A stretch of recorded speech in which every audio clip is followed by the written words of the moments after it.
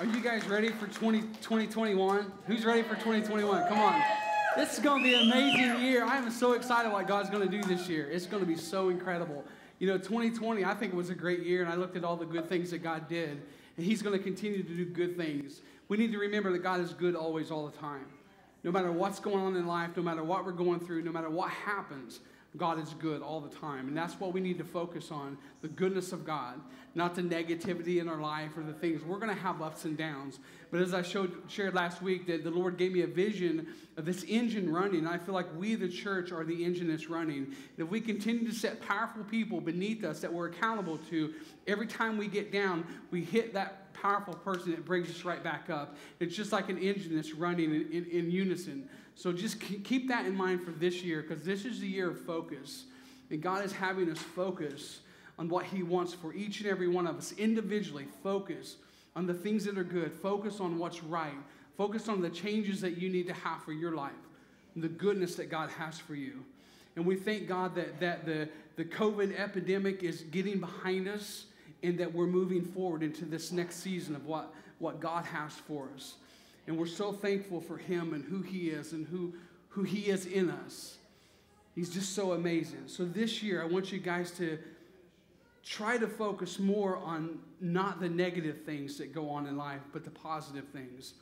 Be encouraged in those positive things, because it's so powerful to stay in a positive mindset and not in a negative mindset. And I challenge you this year, stay on Facebook.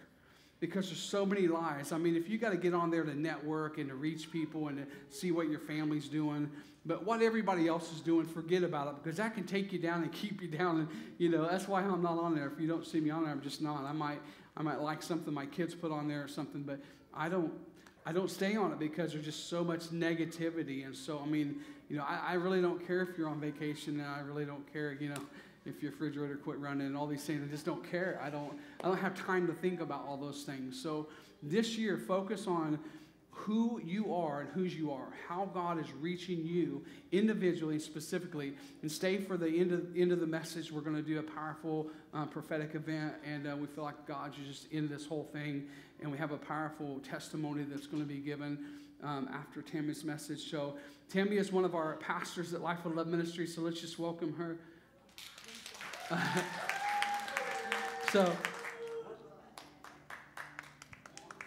Yes, good morning.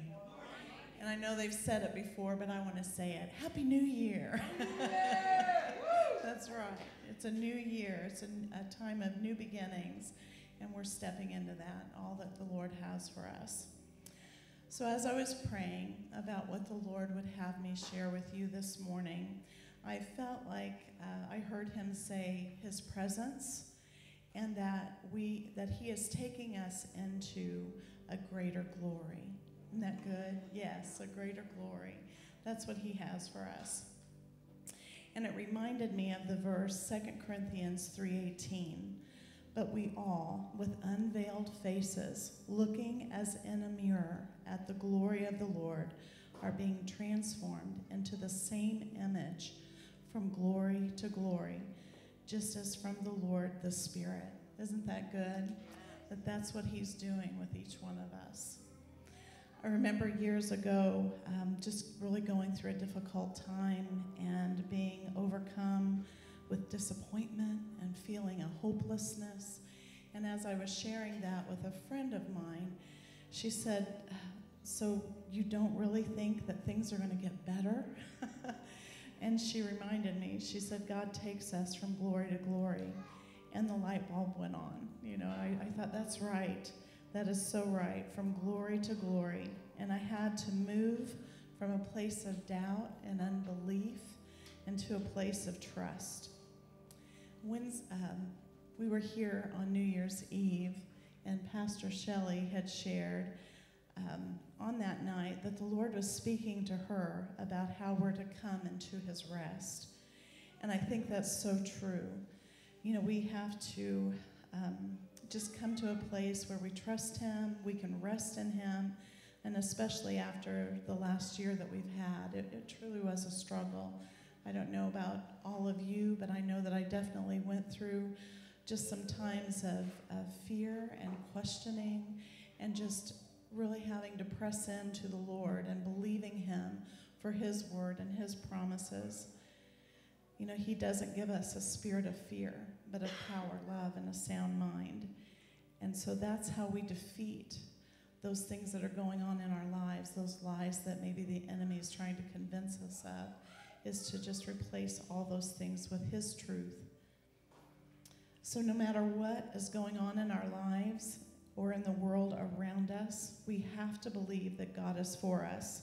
We need to believe his word is true so we can enter that place of trust and rest. Isaiah 30:15 says, "For this is what the Lord God, the Holy One of Israel, has said. In repentance and rest you will be saved. In quietness and trust is your strength."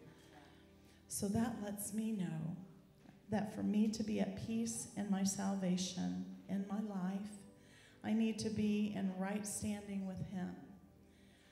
I need to keep short accounts of sin in my life and come to a place of repentance, a changing of our mind. And to know that my strength comes from a place of being still and knowing that he is God, a place of trust. God is so good and so kind. And another great scripture is Romans 2:4. "Do you think lightly of the riches of his kindness and restraint and patience, not knowing that the kindness of God leads you to repentance?"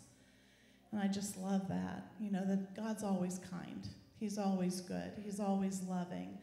No matter what's going on, once again, in our lives, he wants to just bring us into that closer, more intimate relationship with who he is in us and through us. Thank you, Lord. Yes, Father. And, you know, when you are struggling in any area, the Lord tells us that we can come to him and we can cast our burdens on him because he cares for us. One of my all-time favorite verses is Philippians 4:6 and 7. It says, "Do not worry about anything." That's a command.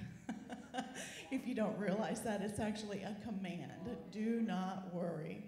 Do not be anxious, some versions say. Instead, pray about everything. Tell God what you need and thank him for all that he has done. Then you will experience God's peace, which exceeds anything we can understand.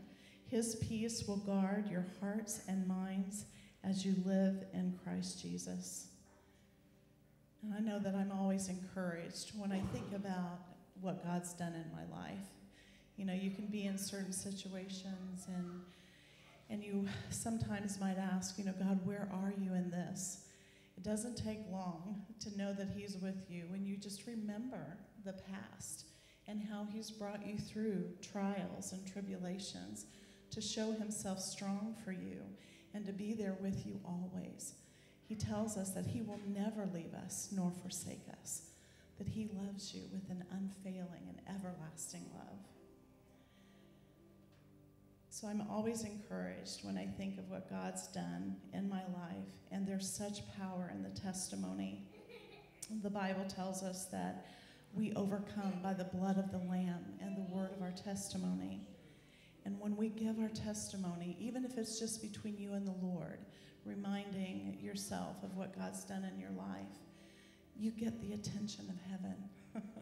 You really do. I don't know about you, but when I began to thank the Lord, I feel a shift in the atmosphere around me. I can feel his peace. I can feel his pleasure. I can feel just his love, you know, being poured out. And so I encourage you to take that time and to just really thank him for all of the great and mighty works that he's done in your life, and to experience that peace that washes over your heart and your mind. It guards you. I love that, to know that it's his peace that protects us, protects our thinking, protects our mind, will, and emotions. It's an incredible thing. You know, and I've had people say, well, they couldn't think of anything good in their lives. And so I encourage you that if that's you, if you have a hard time thinking of just good things in your life, ask the Lord to truly change your perspective, to give you new eyes, to see your life through his eyes of goodness and mercy and grace, and to renew your mind, to actually, I love, Romans, isn't it 12:2, that we are transformed by the renewing of our mind, and we need to stay in a constant place of where we're doing just that. We're allowing the Word of God to change us, to transform us, and to be the person that he's created us to be.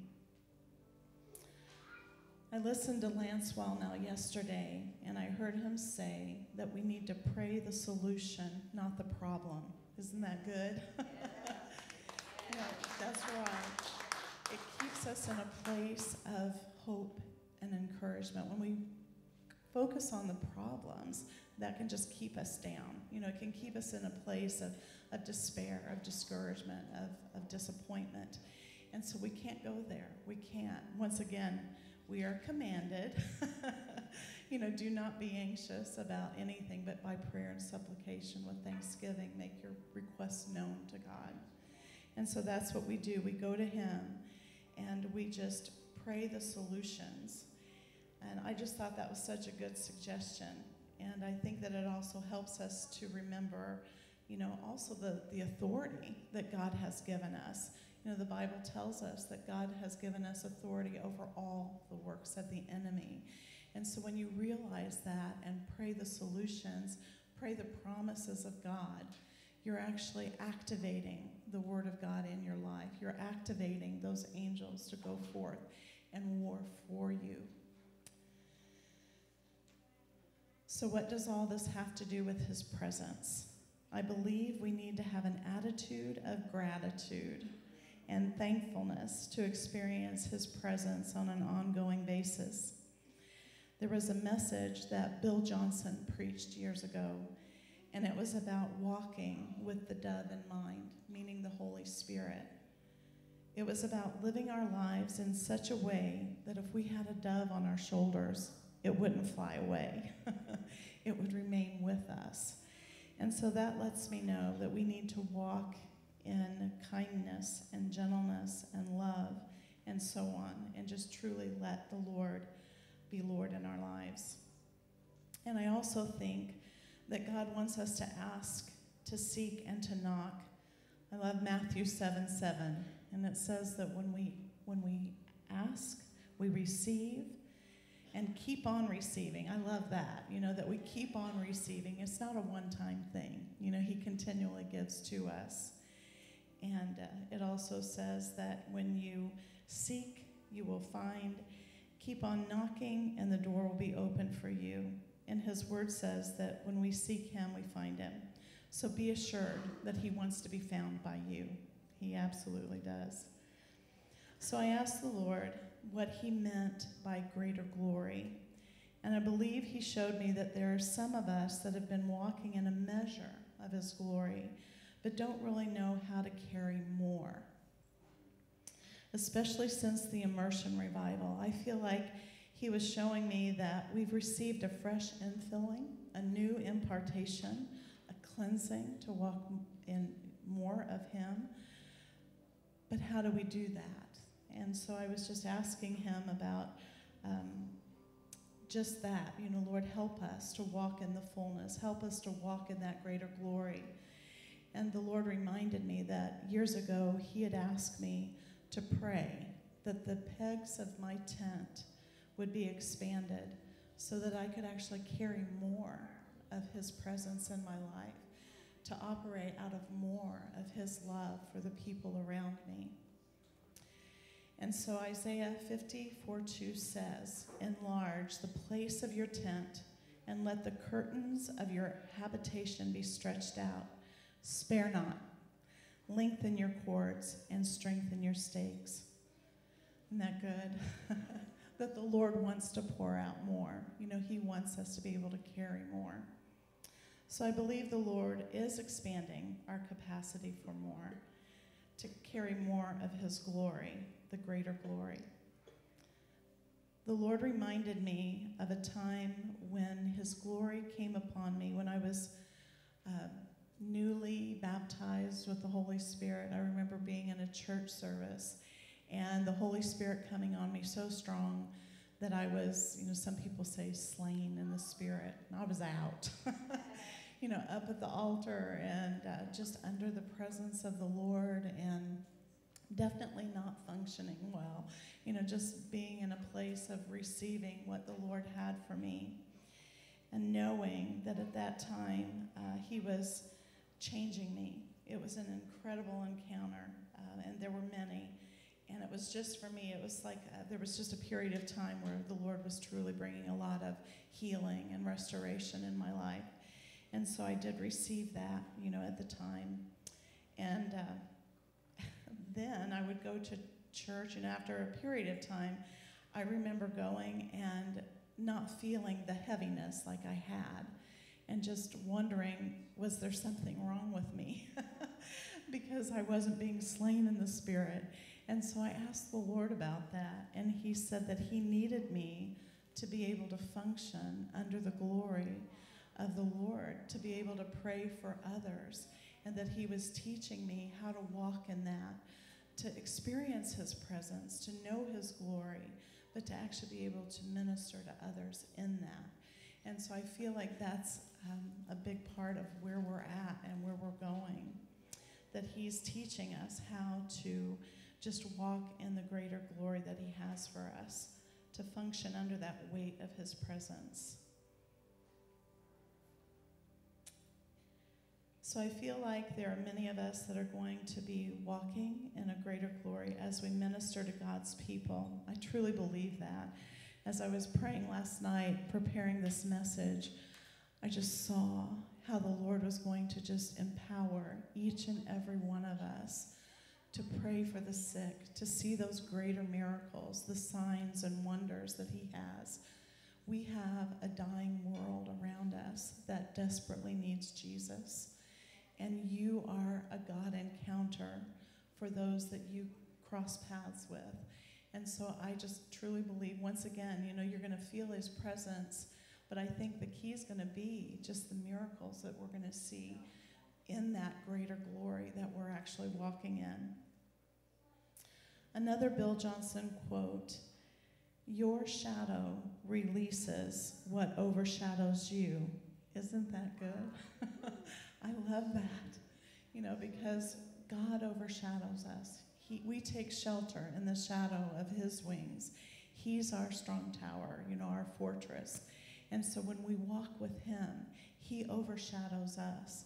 And don't you love the stories in the New Testament about Paul, walking through crowds of people and how his shadow would fall upon those and they would be healed and they would receive freedom. And I believe we're going to experience that. I truly do, as we surrender and as we just are totally sold out to the Lord and just allowing him to flow in us and through us for his greater glory. Thank you, Lord. So for those of you that might feel inadequate, I want to remind you of the scripture, Isaiah 42:3. "A bent reed he will not break off, and a dimly burning wick he will not extinguish.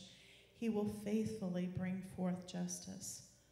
So no matter how far away or distant you may feel from God, you can know that he's always with you and that he will not destroy you. He wants to prosper you. 2 Timothy 1:6-7 in the Passion Translation says, "I'm writing to encourage you to fan into flame and rekindle the fire of the spiritual gift God imparted to you when I laid my hands on you.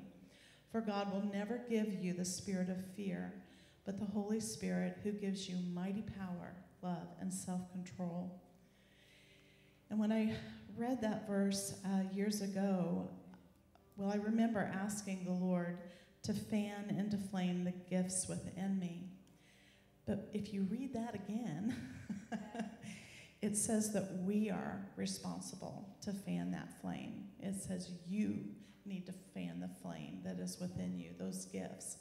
And so I feel like one way that we do that, I know for me personally, if I'm feeling that I need to just get closer with the Lord, I will just spend more time with him. And I also feel like in order to fan those gifts into full flame, we need to step out and take risk to let God minister to others through us. And just a funny little story, years ago when I was homeschooling the children, we were in a homeschool group, and there was a lady in the group that she just really rubbed me the wrong way. She would irritate me, and I just didn't really like spending much time with her. And at that time, excuse me. That's right. And so I knew that it was a problem. And so I asked the Lord, I said, Lord, I need you to help me with this, and I need you to give me a love for her. Within minutes, here she comes. And she said, hey, let's go to lunch. And I thought, oh, no. That's not what I meant. You know, I wanted to love her from a distance. I didn't want to go have lunch, but I thought, okay, God, all right, you know, you're in this. I asked to love her. And so we went out to lunch, and it was such a good time. It really was. It just helped me to see her in new eyes, with new eyes, you know, through the Lord's eyes, because he loves her, he adores her. And so it just really, once again, it helped to hear her story, to understand where she was coming from, and maybe why, you know, she did some of the things that she did. And I truly did come away from that lunch loving her and just thanking the Lord for that opportunity, you know, to be stretched in that way. That's right. So, just an encouragement, you know, once again, how do we experience more of God's glory? How do we experience more of his presence? And I know for me, it takes getting alone with him. It takes my favorite worship songs, you know, just singing and just feeling his presence come in and fill the room. It takes reading his word and journaling the things that he's saying to me through his word. It takes being vulnerable and honest with the Lord and intently listening to his voice and willing to change the things in my life that need to be changed.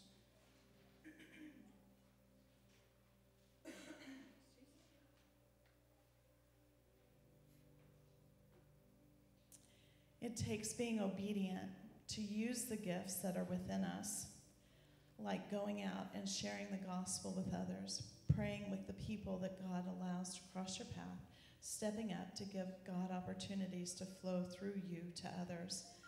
And that was another point I wanted to make. I remember years ago being at New Community, the church there, and there was a lady that had gone up to the altar, and she had cancer. She had a diagnosis of cancer. And I remember struggling with that, thinking that I didn't have enough in me, enough power, enough faith, you know, to go and pray for cancer. Headache, bring me a headache, you know, no problem. Or a cold, yeah, not an issue. You know, I had the confidence to pray for that. And so as I was just sitting there kind of weighing all these things together with the Lord, don't you love his gentle rebukes and his correction, and how he said that he was in me, you know, he's no less in us. He's an almighty God that flows through us. And I heard him say, and this just wrecked me, he said, won't you give me an opportunity? And I thought, oh, wow, Lord, yes. You know, so we have to get out of the way and just give God those opportunities to use us in our lives, to bless the lives of others, and to let that healing flow through us, to let that freedom flow through us, his comfort and peace, whatever it is that he's wanting to minister to that individual. And I love how Jason had shared with us recently about talking with Andrew, and how Andrew said that we needed to move from hosting the presence to housing the presence. Isn't that good? That's right. We don't want to just have him come for a party every now and then. but we want him to inhabit, to dwell, to take up residence in us and in this house at Life of Love. So the Lord wants that for each one of us, to house his presence and to actually increase. Psalm 27:13 in the New King James Version says, I would have lost heart unless I had believed that I would see the goodness of the Lord in the land of the living. And that is so powerful. Once again, one of my favorite scriptures, that God has that for us. He wants each and every one of us to experience his goodness in this land. And so, Lord, thank you for that. So I want to encourage you to seek him out, to be filled with his presence. Ask him to expand the capacity for more. Fan into flame those gifts that he's placed within you, and experience his greater glory as he transforms you from glory to glory. And so I'd like to release a prayer over you today. And so if you would just, prepare your hearts to receive this. And some of it is from Deuteronomy 28, 1 through 8. I know that the worship team's been singing lately, the blessing, and I love that. And I just really felt like the Lord said he wanted to bless his children this year as we go into 2021, and just to walk in everything that he has for us. And so let me pray this over you. Dear Heavenly Father, I pray that your children will experience all that you have for them, that they will have divine encounters with you and your love. I pray that all they put their hand to do will prosper for your glory, and may every area of their lives be blessed. Father, I ask that each one will embrace your presence in their lives, and that this year will be the best year yet, as you wrap your glory around their lives, and that they will encounter you like never before. So, Father, I release your word of blessing over them. Now it shall come to pass, if you diligently obey the voice of the Lord your God, to observe carefully all his commandments which he gives you today, that the Lord your God will set you high above all nations of the earth. And Lord, we're believing that for our nation. And all these blessings shall come upon you and overtake you, because you obey the voice of the Lord your God.